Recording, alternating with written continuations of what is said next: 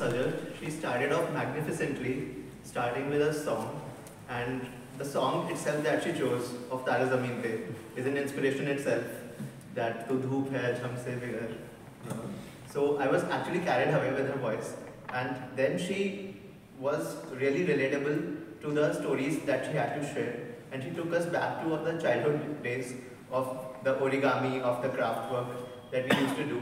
And in her first story, she talked about how she was so very well interested in the things that she got the holidays homework, and she had to make the solar systems and all out of the things available at her end using the glues and all.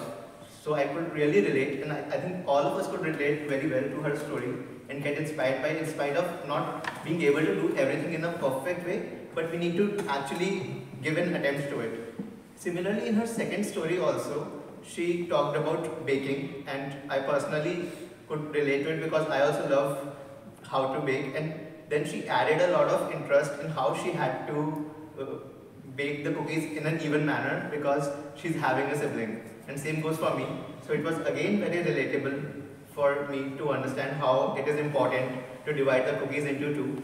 The thing that I could also relate with her story is my own self, that I always tend to smile even if the situation is not to smile.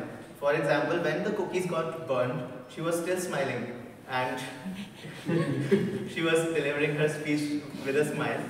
One of the small recommendations to her is that she could have enacted that particular part in a sad face, so that the cookies got burned and she was a little unhappy. Also, I would like to mention about her body language that she has got a lot to share. She has got not a single ending. When she ended with a song, I thought that okay, the story has ended, but she has got a lot of content, she's got a lot of excitement in her. And another small aspect that I also share is that I pace up so fast during my speech, and that's what I could relate with her, that she's having so much of energy and content in her that she was pacing up a bit too fast, so she could really work a bit on that as well. And last but not the least, I was also looking at the good usage of grammar, the good usage of words that she used. One of the things that I could take away from her was a creative hunch has faded.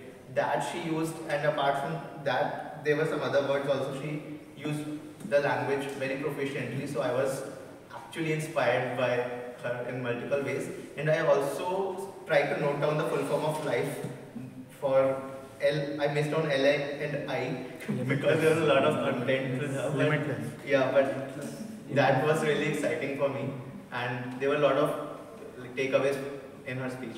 Thank you.